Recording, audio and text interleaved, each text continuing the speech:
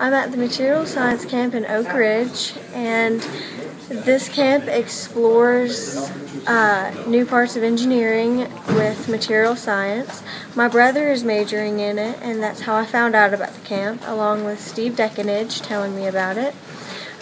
This week we've been studying parts from the Columbia Space Shuttle, and I've been studying a part from the right wing of it, and I've used a scanning electron microscope to find heat erosion damage on it, and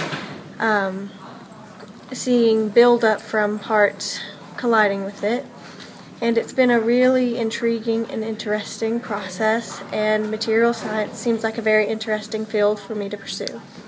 We got a right wing panel from the Columbia Space Shuttle, and we've analyzed it by looking at it through the microscope up to 2000 magnification, and we've concluded that it turned at one point due to two leading edges where there was burn damage, and we also concluded that because there was splatter from melted metal just on one side, that it broke after it hit the ground, which was after the splatter had occurred.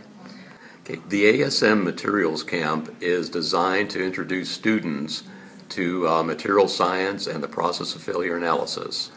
It's a comprehensive, intense camp where this year the students are actually examining parts from the Columbia Space Shuttle.